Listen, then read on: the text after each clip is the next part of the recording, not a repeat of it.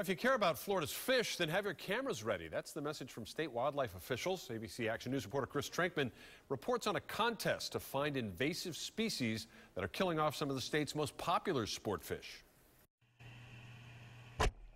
They can be as elusive as they are destructive. Florida's long list of invasive fish species is damaging the environment, and the state wants your help to track them down, including fish like the northern snakehead. They're very, very aggressive.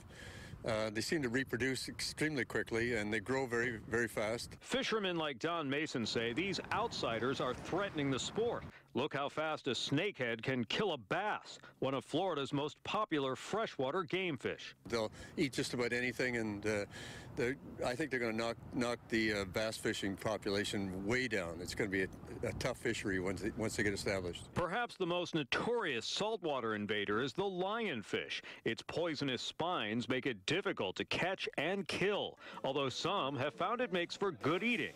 It's just one of 34 invasive species the Fish and Wildlife Conservation Commission is looking for in both lakes and the sea. And there could be more that haven't been found. So the state is asking you to keep your cell phone camera ready. And if you do see something strange, take a picture and send it to FWC.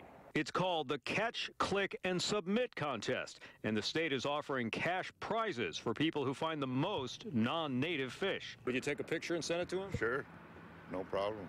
Yeah, I'd be happy to do that. Fishermen like Rick Snook say he'll help out because he doesn't want his favorite fish to disappear. The regular fish don't have anything left to eat. Scientists are banking that most fishermen have phones with cameras, and they can locate where the invader fish are living and reproducing, so they can help the real Florida fish before it's too late.